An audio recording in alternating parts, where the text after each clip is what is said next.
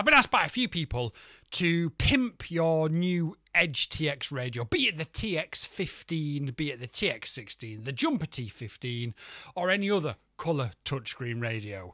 This is how we're going to do it. This is what it's going to look like. Let's first of all head over to the PC and we'll get this thing going. Now, the first thing we're going to do is just head over here to the PC. A lot of you guys, when I've done the photography tutorials, have said, okay, that's great, but that's Lightroom or Photoshop and that costs each month to subscribe to. And that's true, it's a business tool. So the alternative to that is we're going to use a free tool today, and it's called GIMP. Everybody needs a little bit of a GIMP in their life. So head over to gimp.org/downloads and you'll come to this page. My advice is if you click on this one, download GIMP directly, it will then just start your download up here. Now, I've already got it installed, so I'm just going to cancel that. That's the easiest and quickest way to download it. Once you've downloaded it, you're going to need to install it. And once you've got it installed, we'll get it open like this. And once the program loads, this is what you're going to be greeted with. This PC is running really slow. I've just noticed, actually, we need to activate Windows, so that's probably why. What we need to do first of all is find the image that we've downloaded by clicking on Open. You can just drag and drop it in as well if you want, but this is how we will find what we're looking for. And I am looking for logo. Double click on it to open it up, and here is the aforementioned logo now. So what we need to do now is we need to resize this image to the resolution that is based upon this screen, and that's going to be 480 by 320 pixels. So if we go up to the top here and we go to image and then we scroll down to scale image, we're going to want to scale it to pixels, which is what it's set to, but we just need to uncheck this link marker in this box here. And then what we need to do is set it to 480 by 320. And then hit scale. And there is our image. All we then need to do is go to File, Export As, and for the splash screen, we need to change this to splash.png. All in lowercase, and then I'm going to save it to my desktop, and that's going to tell me now that I've already got something on my desktop by this name. Do I want to replace it? And I'm going to say yes, just to show you the whole process of actually installing it into the radio. Once you've pressed yes and blah blah blah, this will come up and you just hit export, and that's it, it's done, it's saved it.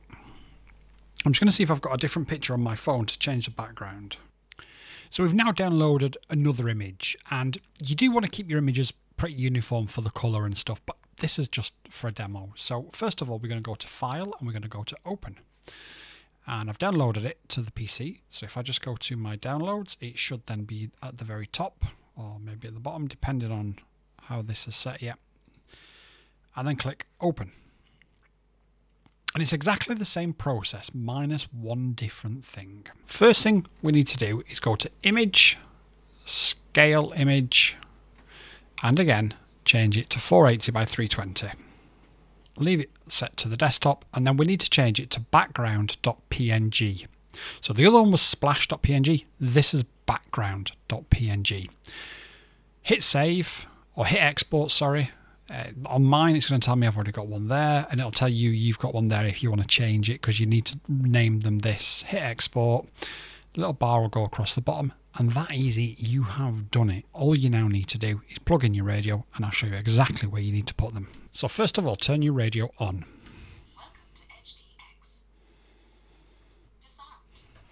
Then plug it into the top here,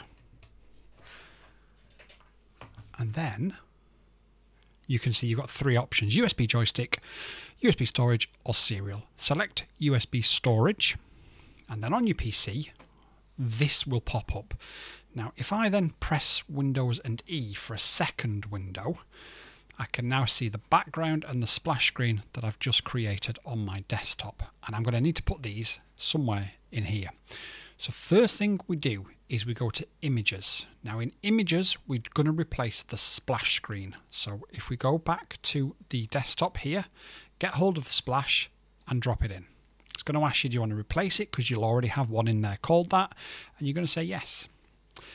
The next one you're going to go to is, again, just go back so you're in this screen, and you're going to go to Themes, and you're going to go to EdgeTX. And again, in here you can see you've got background and you've got logo. So we're going to grab hold of our background and we're going to drop it in. And we'll know this has worked because obviously we've just changed it, haven't we? We did have the Deep Space Seeker 3. We've now got the Dollyfly. So if I unplug that, and you can now see that's changed that image. What I would actually do is I'd make that a bit narrower and a bit less tall, just so it fits on a bit better. But that's a great picture. That looks really nice. It almost looks like it's a live view. We're not quite done with pimping your radio just yet. So go back into USB storage. Now I'm going to link in the description down below a link to my Discord. In my Discord, there is a channel that's got all these voice prompts on it. And you can log on to my Discord, you can download these voice prompts, and if you want to leave, you can leave. No hard feelings. Won't cost you a penny. Okay. Let's find them in here, because I forgot where they was the other day. So these are all of the voice prompts I recorded on our live stream. Now, I already have them on this radio, but you won't. So this is how you install them. Again, you go back to this screen that pops up, and if you can't find this screen, all you do is go to My PC and you look for something that says USB drive, and there it is. The folder you go into next is going to be sounds, and you're going to go into EN for English, and you've downloaded all these from my Discord. Copy them all in. Some have the same names, so some will give you a prompt, do you want to overwrite them? Obviously, like I say, I've got them all in here. I'm just going to overwrite them because they're already in here anyway. And that's it. You've successfully downloaded for free and installed the voice prompts that were recorded on the stream last month it was now. If you want to get any different voice prompts, if you want me to record any different ones with specific words or whatever, just let me know. Press MDL on your controller and then go to the special functions screen. Scroll down to, I'm going to go to the pre-arm one, and you'll get this screen asking you what you want to trigger it. Press whatever you want and then press the button. Then go to this one and press play track, not play sound, it's play track. Go into here in your value and find whatever it is that you want it to be. And obviously we've got prearm, so now you can delete some of these if you don't want them as well. The standard ones all are ours. Is that?